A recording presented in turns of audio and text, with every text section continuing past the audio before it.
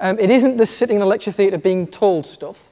It isn't going into the workshops and doing stuff. Again, that's great, but that's not the thing I really love.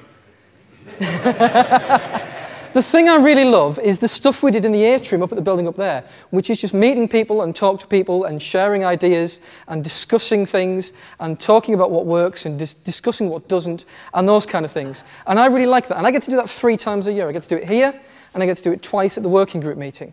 But being selfish, and I am very selfish, 3 times a year isn't enough for me. I want to do more of that. And so I do. So what I did was I set up a flash meeting, which thankfully doesn't cost anything.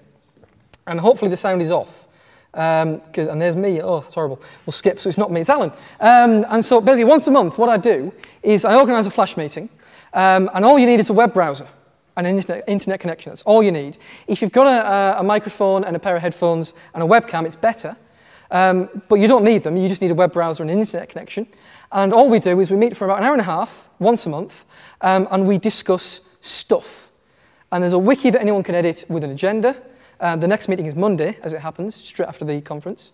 And anyone can add stuff to the agenda, and we just sit for an hour and a half, and we talk about stuff. We've talked about VLEs, we've talked about programming languages, we've talked about techniques in terms of coding, we've talked about theory stuff, we've talked about universities, and anything somebody wants to talk about, we can talk about, and it's really enjoyable, and it's really good fun, and we get the best bits of the conference stuff, without having to get 2 days off school, without having to pay for a hotel room, without having to pay for a train ticket, without having to get everyone together in one place, which is really hard to do.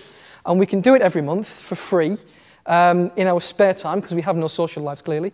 But it's really good and it's really enjoyable. There are 2 websites associated with it. I'll take Alan off now. But all you have to do is search. This is Chrome, isn't it?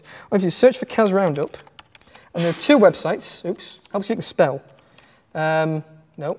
CAS Roundup. The 4 free glasses of wine. And the first link is to the wiki, and the wiki has the links to where the meetings are and when the meetings are and the agendas, and anyone can go on and just edit them. And the third link, as it happens at the minute, is the podcast, which is just a WordPress site. It's also on iTunes. And at the end of the meeting, I record all the audio and just kind of top and tail it and stick it on iTunes. And there's a podcast, so while you're doing the washing up or the commute or whatever, you can listen to the stuff that was said, either because you couldn't make it to the meeting or because you've missed bits, you want to recap them. And that's it. And it's really enjoyable. It's really fun. I really enjoy it. And I would encourage you to join in and get involved. And that's it.